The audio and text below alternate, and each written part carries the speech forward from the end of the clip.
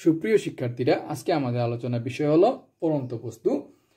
খেয়াল করো, আমরা পড়ন্ত বস্তু গ্যালিলিওর যে সূত্রগুলো, সেই সূত্রগুলো নিয়ে আমরা আলোচনা করার চেষ্টা করি। প্রথম সূত্রে উনি কি বললো? স্থির অবস্থান এবং একই এক উচ্চতা থেকে বিনা বাধায় পড়ন্ত বস্তু সমান সময়ে সমান পথ অতিক্রম করবে। দ্বিতীয় সূত্র কি? স্থির অবস্থান থেকে বিনা বাধায় পড়ন্ত বস্তুর নির্দিষ্ট সময়ে প্রাপ্ত বেগ ওই সময় সমানুপাতিক, অর্থাৎ বেগ এবং সময় পরস্পরে কি হবে? সমানুপাতিক হবে। তারপর তৃতীয় সূত্র কি বললো? স্থির অবস্থান থেকে বিনা বাধায় পড়ন্ত বস্তুর নির্দিষ্ট সময় যে দূরত্ব অতিক্রম করে তা ওই সময়ের বর্গের সমানুপাতিক, অর্থাৎ দূরত্বটা হচ্ছে সময়ের বর্গের সমানুপাতিক। তিনি এই তিনটা সূত্র দিলেন।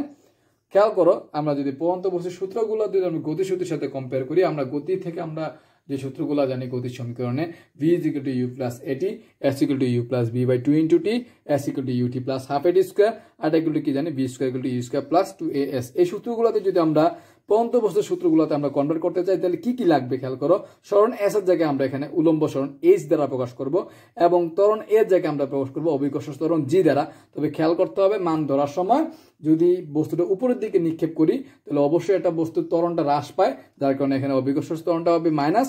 নিচের দিকে যদি আমরা উপর থেকে যদি নিচে ছেড়ে দিই, বস্তু যদি নিচের দিকে যায়, বস্তুর ব্যাগ সময় সাপেক্ষে বৃদ্ধি পায়, এই জন্য এখানে ত্বরণটা হবে ধনাত্মক। অর্থাৎ একটা নিচের দিকে বস্তুর ক্ষেত্রে বস্তু যদি নিচের দিকে যায়, তাহলে অভিকর্ষ ত্বরণ জি এর মানটা হবে ধনাত্মক, আর যদি বস্তুটা উপরের দিকে নিক্ষেপ করা হয়, তাহলে জি এর মানটা হবে কি বলতো? ঋণাত্মক। তাহলে খেয়াল করো, আমরা এখান থেকে এই সূত্রগুলো যদি কনভার্ট করতে যাই, এর জায়গায় আমরা জি বসাবো আর এস এর জায়গায় কি বসাবো? এজ বসাবো। বসে আমরা কি করতে পারবো? পড়ন্ত বস্তুর ক্ষেত্রে সূত্রগুলো আমরা করতে পারবো। তবে এখানে জি এর মান আমরা জানি অভিকর্ষ ত্বরণ কত? সবসময় 9.8 হয়। খেয়াল করো, আমরা আরো যেটা করতে পারবো, আমরা এখন সর্বোচ্চ উচ্চতার সমীকরণগুলো করার চেষ্টা করব। সর্বোচ্চ উচ্চতা বলতে কি? একটা বস্তু আমি নিক্ষেপ করলে সর্বোচ্চ উচ্চতা যাওয়ার পরে বস্তুটা আবার ফিরে আসে, তার মানে বস্তুর বেগ প্রতি সেকেন্ডে 9.8 ms⁻²। আমরা জানি যে ত্বরণ কত হবে? 9.8 ms⁻² অভিকর্ষ ত্বরণ, অর্থাৎ প্রতি সেকেন্ডে কত বেগ হ্রাস পায়? 9.8 ms⁻1 করে কি করবে? বেগটা হ্রাস পাবে। তাহলে খেয়াল করো যে 9.8টা বস্তু নিক্ষেপ করার পর 9.8 ms⁻1 বেগে হ্রাস পেতে সর্বোচ্চ উচ্চতা যাবার পরে কি হবে? সর্বোচ্চ উচ্চতা যাবার পরে বস্তুর বেগটা কি হয়ে যাবে? শূন্য হয়ে যাবে। কি করবে? বস্তু আবার ভূমিতে চলে আসবে, ফিরে আসবে। তাহলে খেয়াল করো, সর্বোচ্চ উচ্চতা আমরা বেগ কত পাইলাম? শেষ বেগ পাইলাম 0। তাহলে আমরা জানি সমীকরণ হচ্ছে v² = u² + 2as। সর্বোচ্চ উচ্চতা যখন h max হবে, ওইখানে বেগ কি হবে? 0। তাহলে এখান থেকে আমরা সমীকরণ কি পাইলাম? h max = u² / 2t। তাহলে সর্বোচ্চ উচ্চতা আমরা নিক্ষিপ্ত বস্তুর ক্ষেত্রে সর্বোচ্চ উচ্চতা পাইলাম আমরা h max = u² / 2g। সর্বোচ্চ উচ্চতা উঠতে সময় যদি আমরা বাইর করতে যাই, আমরা সর্বোচ্চ উচ্চতা জানি আমরা শেষ বেগ কি হয়? 0। তাহলে সর্বোচ্চ উচ্চতা শেষ বেগ যদি 0 হয়, এখান থেকে আমরা সময় কত পাইলাম? u/g। এখন খেয়াল করো, বিচরণকাল বা উড্ডয়নকাল, অর্থাৎ বস্তু কতটুকু শূন্য থাকবে। বিচরণকাল বলতে কি বলছে? আমরা একটা বস্তু নিক্ষেপ করলাম, সর্বোচ্চ উচ্চতা ওঠার পর আবার বস্তুটা কি করবে? ভূমিতে ফিরে আসবে। এই যে কতটা সময় শূন্য থাকলো, এই অংশটাকে আমরা কি বলবো? বিচরণকাল। খেয়াল করো, সর্বোচ্চ উচ্চতা উঠতে সময় লাগে t = u/g, নামতেও সময় একই সময় লাগবে t = u/g। তাহলে টোটাল সময় কত হলো? t = u/g + u/g। তাহলে যোগ করলে কত পাইলাম আমরা? 2u/g। তাহলে আমরা বিচরণকাল কত পাইলাম? 2u/g পাইলাম।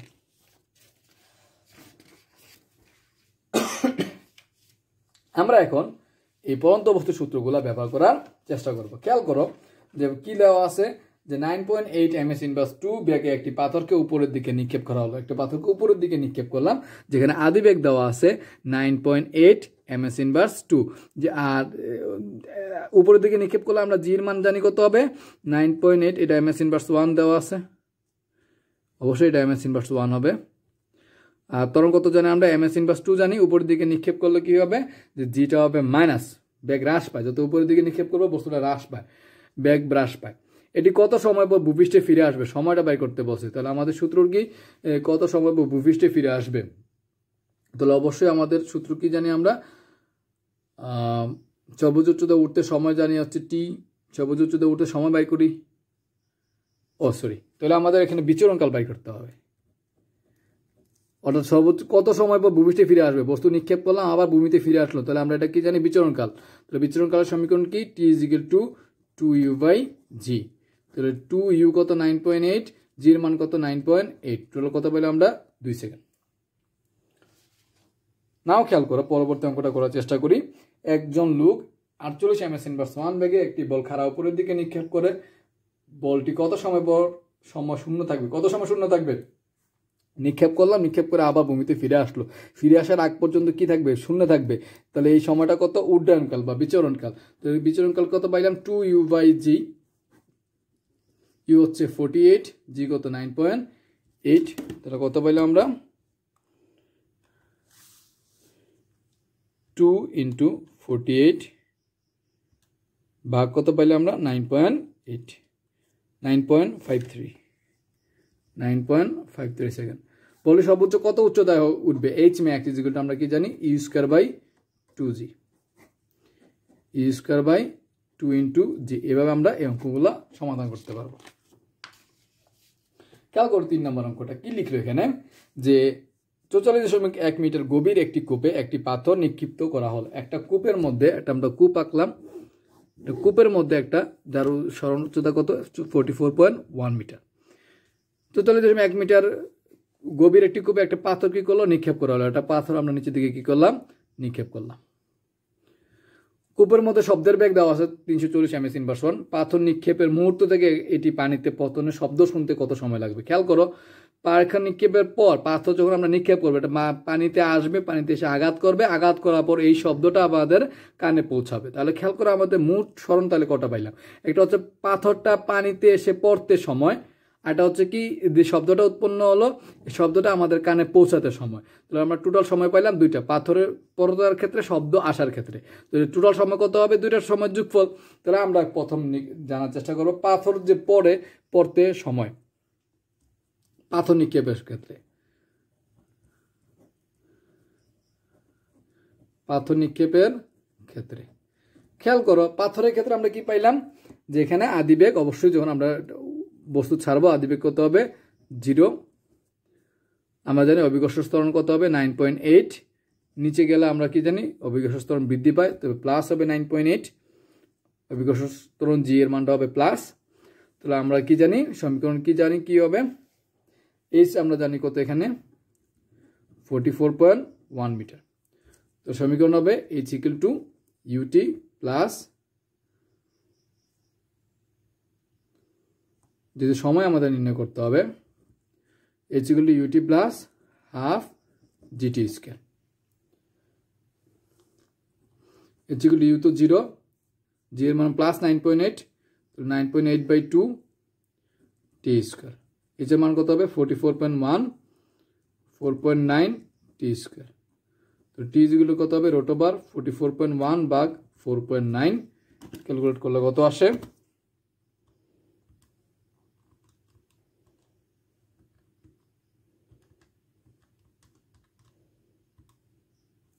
3। তাহলে আমরা পাথর ক্ষেত্রে আমরা কত হইলাম? পাথর পানিতে এসে আঘাত করার ক্ষেত্রে সময় কত পাইলাম আমরা? পাথর পানিতে এসে আঘাত করার ক্ষেত্রে সময় পাইলাম আমরা 3 সেকেন্ড।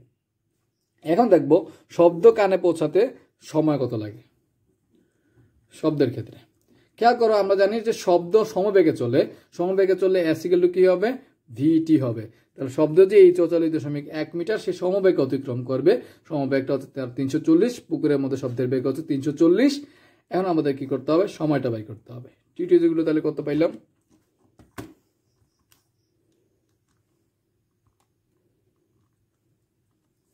0.23 সেকেন্ড। তো টোটাল সময় কত পাইলাম? টোটাল সময় হবে t1 প্লাস t2, অর্থাৎ 3 প্লাস 0.23 সমান হবে 3.23 সেকেন্ড।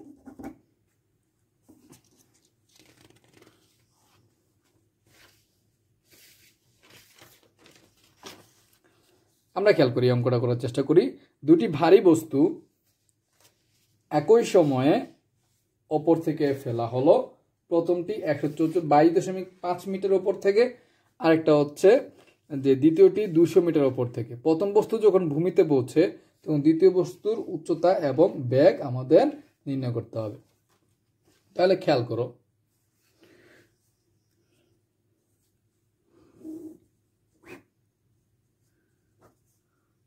একটা বস্তু 122.5 মিটার উপর থেকে আরেকটা বস্তু 200 মিটার উপর থেকে একই সময় নিচে ফেলে দেওয়া হলো। যেহেতু অবশ্যই এটা যেহেতু একটু নিচে আছে, এটা সর্বপ্রথম পড়বে। এখন কথা হচ্ছে প্রথম বস্তুটা যখন পড়ে তখন দ্বিতীয় বস্তুর উচ্চতা বা বেগ নির্ণয় করো। তাহলে প্রথম বস্তুতে পড়ে সেই সময়টা আমরা নির্ণয় করার চেষ্টা করি, কখন প্রথম বস্তুটা নিচে আঘাত করে। তাহলে খেয়াল করো, আমরা প্রথম বস্তু ভূমিতে কত সময় পর পৌঁছাবে সেই প্রশ্নটা, সেই সময়টা নির্ণয় করার চেষ্টা করো। প্রথম বস্তুর ক্ষেত্রে খেয়াল করো,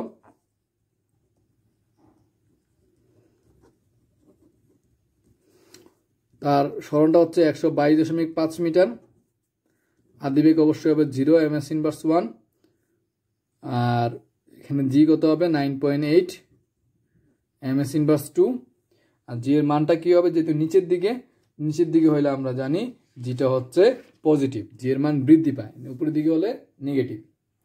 তাহলে সমীকরণ কি হবে, h equal to ut plus half GT square. তাহলে এইচ এর মান কত 122.5, ইউ এর মান হচ্ছে 0, হাফ জি এর মান কত 9.8 টি স্কয়ার। তো টি ইকুয়াল টু কত পাইলাম, রুট ওভার 1225/4.9। তাহলে কত পাইলাম আমরা এখানে 5 সেকেন্ড। তাহলে খেয়াল করো, প্রথম বস্তুটা 5 সেকেন্ড পর ভূমিতে আঘাত করে। প্রশ্নটা হচ্ছে যে প্রথম বস্তু যখন ভূমিতে পৌঁছায়, কখন ভূমিতে পৌঁছায়, 5 সেকেন্ড পর ভূমিতে পৌঁছায়। ওই 5 সেকেন্ড পর দ্বিতীয় বস্তুর উচ্চতা ব্যাক করতে, আমরা ধরে নিলাম 5 সেকেন্ডে দ্বিতীয় বস্তুটা এই বিন্দুতে আসে। 5 সেকেন্ড পর প্রথম বস্তুটা যখন ভূমিতে পৌঁছায় তখন দ্বিতীয় বস্তুটা এই বিন্দুতে আসে। তাহলে এই বিন্দুতে যদি আসে, আমরা ধরে নিলাম সে x মিটার দ্রুত অতিক্রম করলো। তাহলে ভূমি থেকে সে কতটুকু উচ্চতায় আসে, এটা হচ্ছে 200 মাইনাস x উচ্চতায় আসে, ভূমি থেকে এতটুকু উচ্চতায় সে আসে। এখন খেয়াল করো যে আমরা ধরে নিলাম সরণ আমরা নির্ণয় করব। যদি সরণ নির্ণয় করি দ্বিতীয় বস্তুর ক্ষেত্রে তো দ্বিতীয় বস্তুর ক্ষেত্রে আমাদের কি করতে হবে, যে যখন ভূমিতে পৌঁছে তখন কতটুকু উচ্চতায় আছে আমাদের বাই করতে হবে। আগে আমরা x নির্ণয় করার চেষ্টা করি। বস্তুটা x মিটার অতিক্রম করে কত সেকেন্ডে, 5 সেকেন্ডে। তাহলে এখানে সময় হচ্ছে 5 সেকেন্ড, সরণ হচ্ছে ইজ ইকুয়াল টু x, আর এখানে জি এর মান কত হবে প্লাস 9.8। তাহলে সমীকরণ কি দাঁড়ায়, সমীকরণ দাঁড়ায় h equal to ut plus half GT square, x is equal to u তো 0, হাফ জি 9.8, টি এর মান হচ্ছে 5। তাহলে কত হবে 4.9, 5 স্কোয়ার হচ্ছে কত 5 5 25, তাহলে কত দাঁড়ায়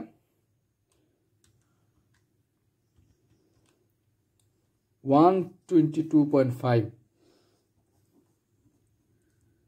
তাহলে খেয়াল করো যে কতটুকু দূরত্ব অতিক্রম করে 122.5।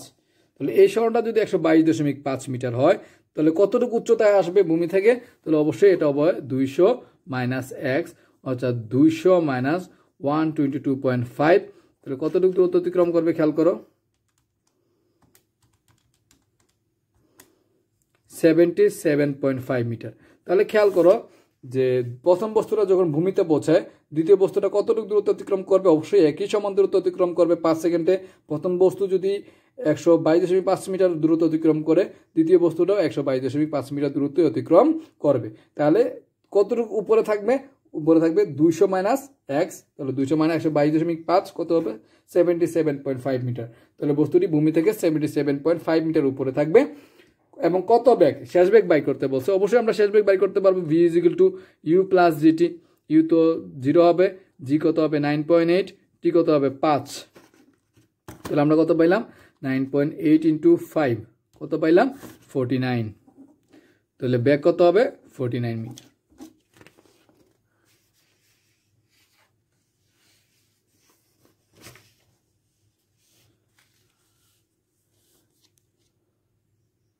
আমরা এখন পরবর্তী অঙ্ক করার চেষ্টা করব।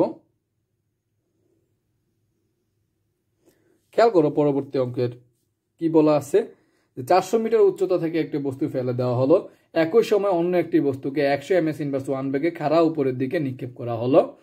বস্তুতে কখন ও কত উচ্চতায় মিলিত হবে। খেয়াল করো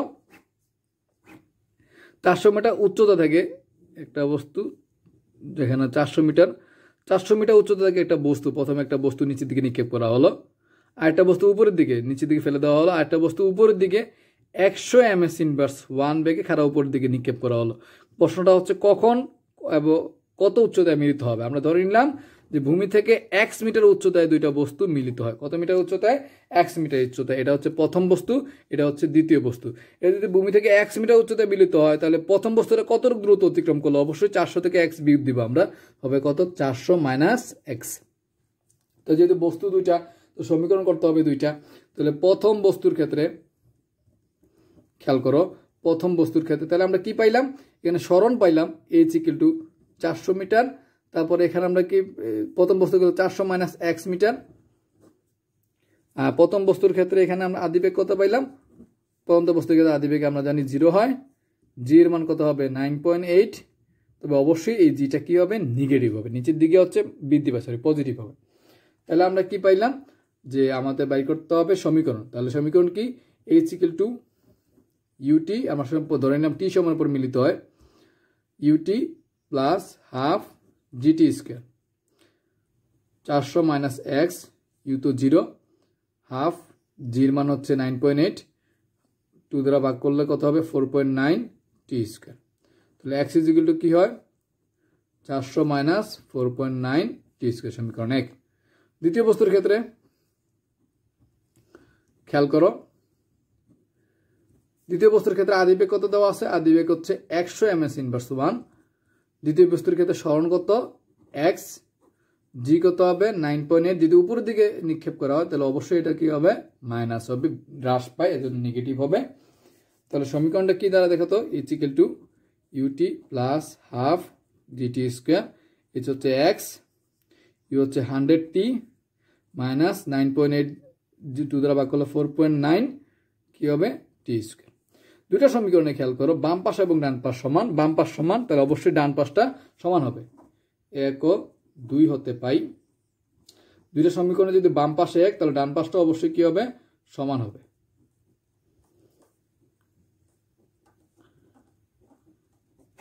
four point nine T square, T equal to কত হবে?